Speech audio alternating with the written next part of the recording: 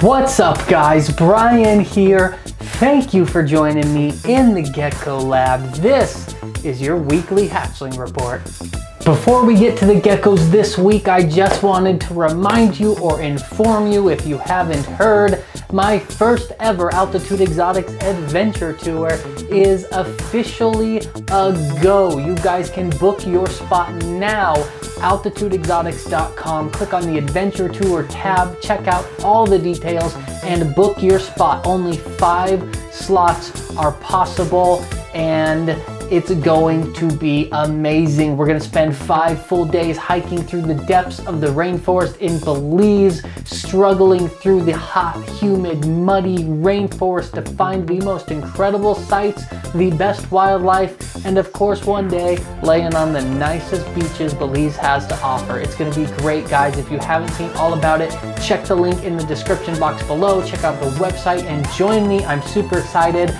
I will be there. I will be your tour guide, and I can't wait to see you guys. Come hang out with me in Belize. We're gonna hike, we're gonna photograph, we're gonna see wildlife, and of course, we're gonna talk geckos while we're there. So come hang out with me. It's gonna be a good time. But let's go ahead and look at this week's geckos. This is a Growout edition of the weekly hatchling report.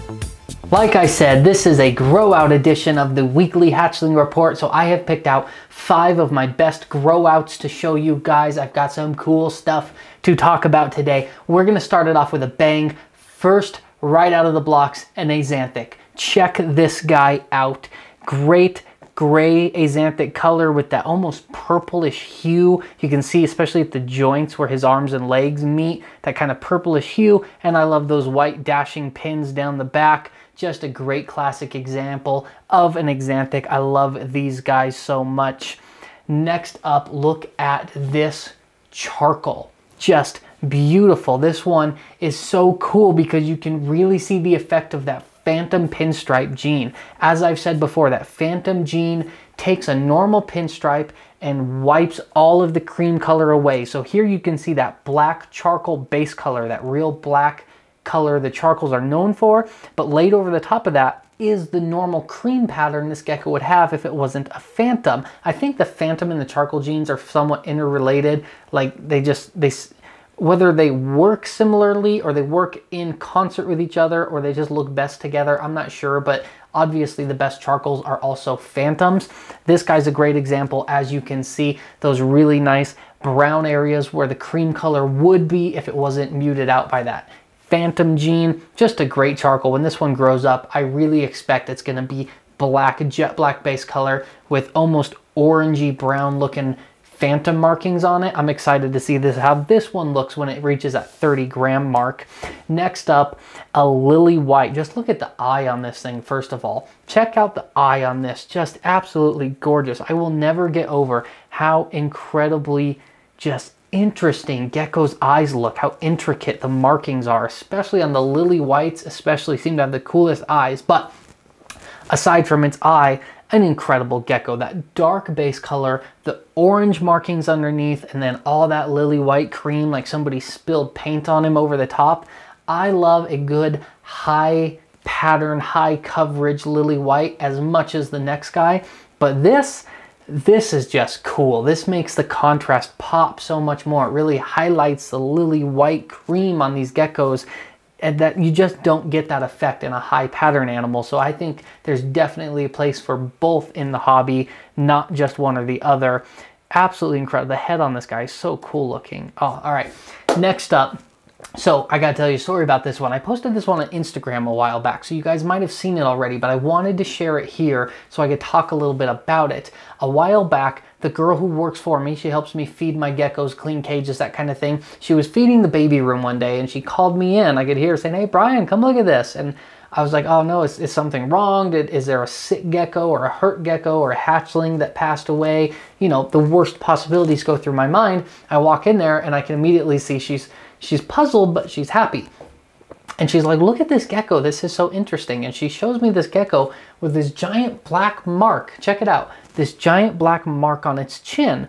And when I looked at it closer, it's actually a Dalmatian spot, a giant single Dalmatian spot that covers the entire bottom portion of this gecko's jaw. Super cool looking. At first, she told me it freaked her out because she thought it might be some sort of infection, a bacterial growth, or something like mouth rot, something like that. It freaked her out when she noticed it, and we hadn't noticed it before because most of the time we're feeding and the geckos are sitting there and you don't look at the bottom of their chin. And she happened to notice it this time, called me over to it, and I immediately knew I had to get some really cool pictures. So this is one of those shots I was able to snap. Just such a cool shot with the eye licking, the tongue licking the eye, and the black, big black weird chin mark, and you can see the gecko's teeth, and it's just so cool. I love this one. A lot of people are asking me if I was going to keep it and breed it and see if I could reproduce it. I don't know. As always, I don't really know until they grow up, but we're definitely going to keep this one and grow it out and see what it looks like as an adult and decide what to do with it. If you have a good name idea for this, leave me a comment down below what you think I should name this one. My favorite from Instagram was Blackbeard. Somebody said I should name it Blackbeard. Somebody also said I should name it Mustache, which made me think that person doesn't know where a mustache is located on the body, because it's definitely not down here. Pretty sure my general knowledge tells me mustache is on the top lip, but I'm not here to judge. Mustache was an option. I liked Blackbeard. What do you think I should name this one? Leave me a comment down below. And then last up, this gecko kills me. This is my favorite Dalmatian ever. Hands down, no joke, no contest. My favorite Dalmatian of any kind, certainly my favorite ink spot super Dal. Look at this gecko.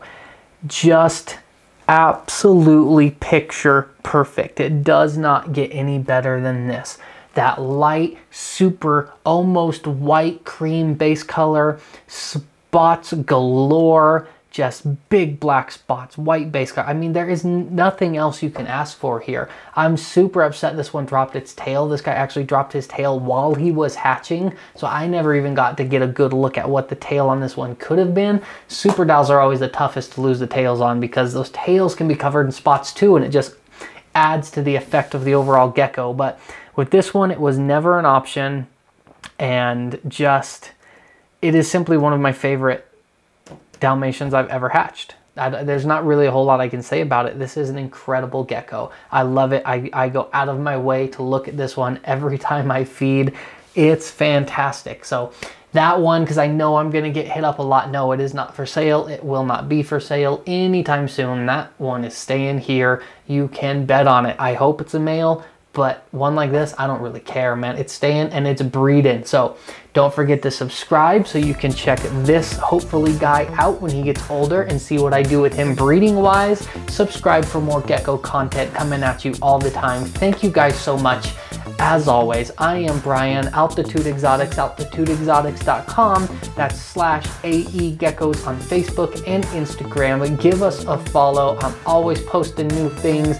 I appreciate it. Don't forget, new geckos for sale every Friday night on my website, altitudeexotics.com, as well as book your spot for the adventure tour because you will not regret it. I promise it will be a life-changing experience. Thank you guys. I'll see you soon.